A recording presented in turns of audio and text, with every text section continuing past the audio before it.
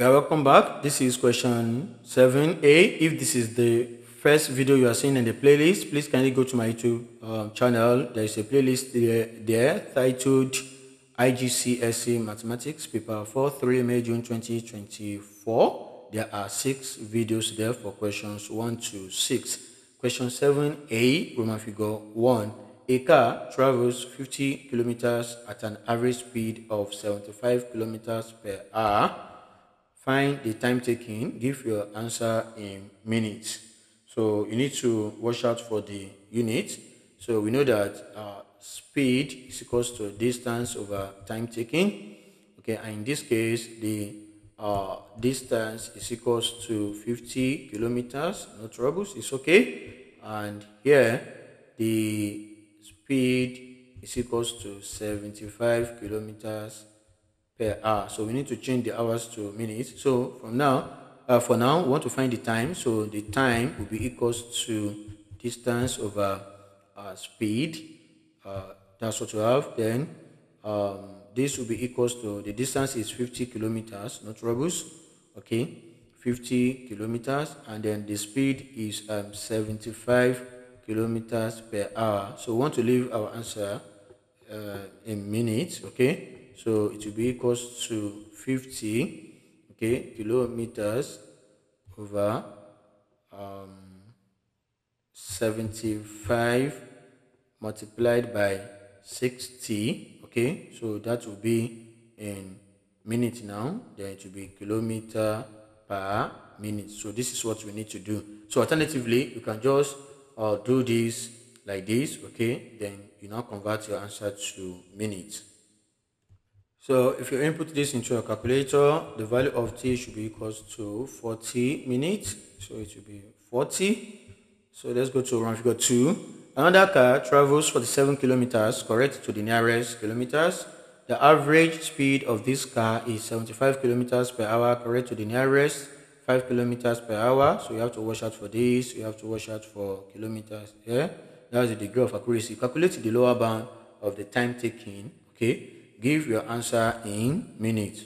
So that is very interesting. So for 3 marks. Okay, so want to find the lower bound of the time. Okay, so that is what you want to calculate. So you should know that the lower bound of the time, the formula, is equals to the lower bound of the distance over the upper bound of the speed. Okay, so because anytime you have division or subtraction, so you have to change the pattern. So if it was to be addition and subtraction, so you want to find lower bound of something, so it will be lower bound of everything involved. Okay, so but for multiplication, for division and then subtraction, so you start with the requested bound, then you end with what, with the second one there. Okay, so because we want to get the lowest, so we must divide by the what, by the upper bound of this edge. So that will give us the least we could get from here.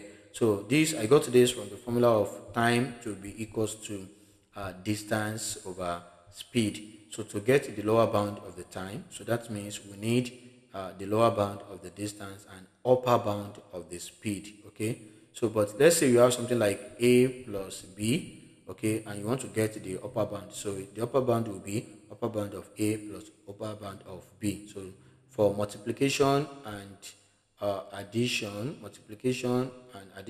okay, you follow the same pattern.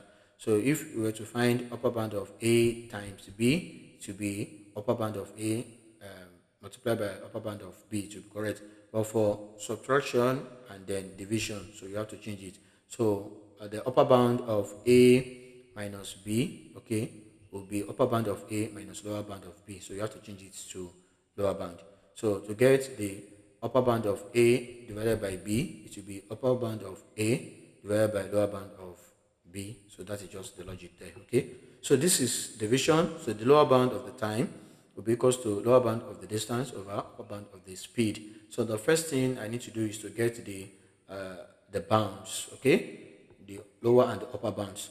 So let's start with the first one, 47 kilometers. So 47 kilometers will be here. Okay, so we need the degree of accuracy is to the nearest kilometer. So we need a number. Okay, so we need to count in ones. So we need a number before and a number after. So when we count in ones, so this will be 46 and this will be 48. So the middle number here will be the lower bound. So that is 46 add 47. Okay, so we add the two together and divide by 2. Okay, so that will give us the lower bound, and that is 46.5. So this will be 46.5.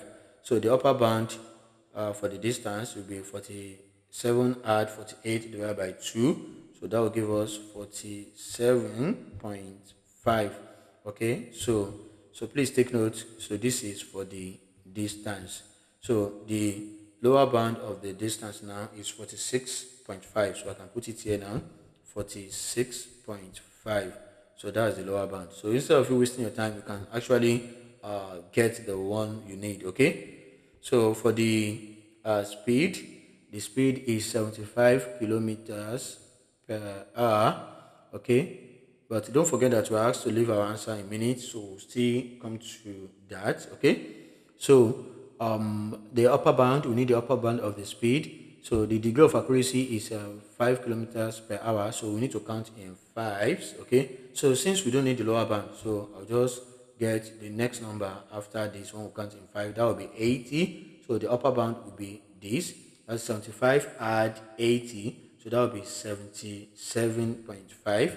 77.5. So this is the upper bound. So no need to find the lower bound of the speed because we don't actually need it. Okay, so this will be 77.5. Okay, so if we do this, so the lower bound of the time will be equals to 0.6 hour. So we have to leave our answer in minutes. So that will be the lower bound of the time, that's subscript T. Okay, will be equals to 0.6 times 60. Then it will now be in minutes. So if you do this, you should get 36 minutes. So that will be 36 minutes. Okay, so if you like, you can convert this to minutes. Okay, before working it out, but it's better to do it like this, so it's pretty easy.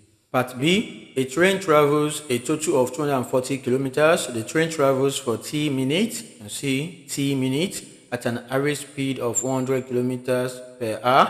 It then travels for T plus 60 minutes again at an average speed of 110 kilometers. Find the average speed of the whole journey.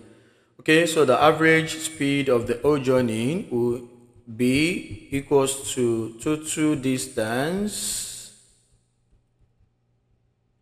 over total time taken.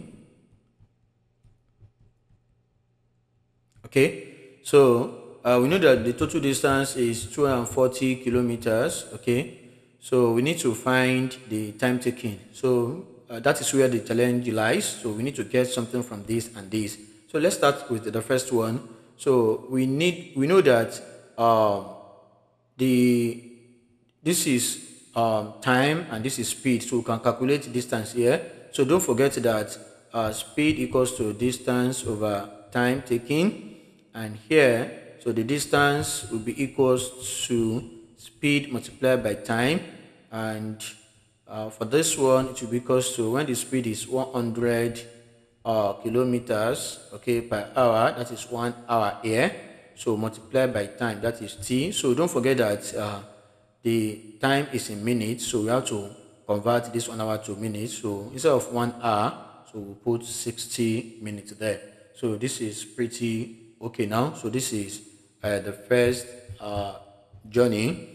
Okay, so that's the first distance covered. Okay, so the second distance covered will follow the same pattern. So that is D2 will be equals to 110, okay, over 60. That is the speed. Okay, so in minutes now.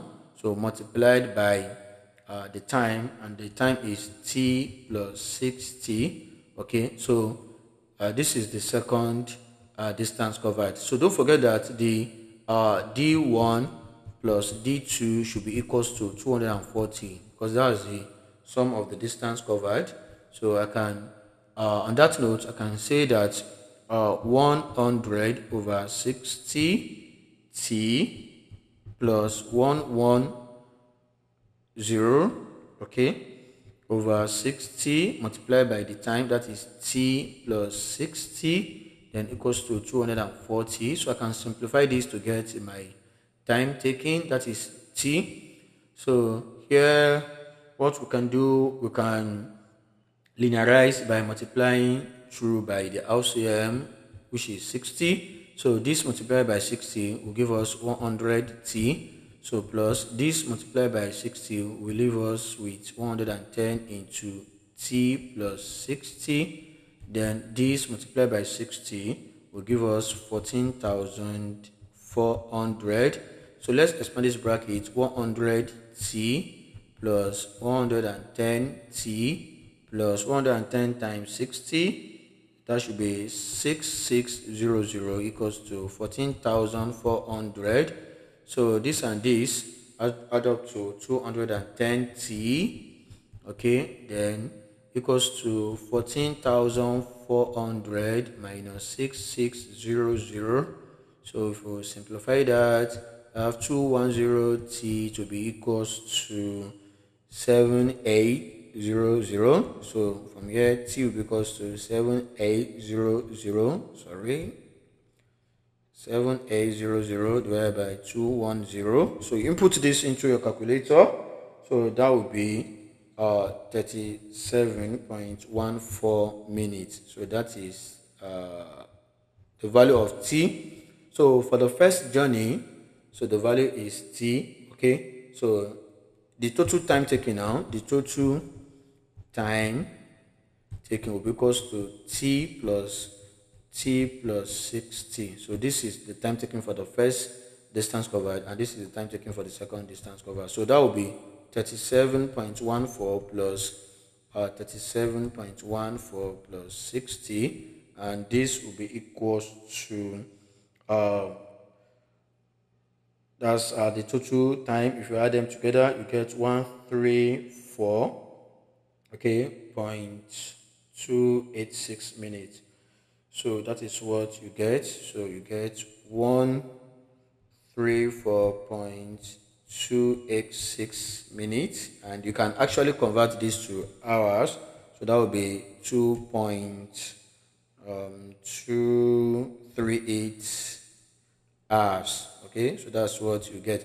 So I know the total time taken now, so I can go back to this now from the beginning. So over the total time taken is now 2.238 hours. Okay, so if you divide this by this, you should get 107 kilometers per hour. So that is what you will get.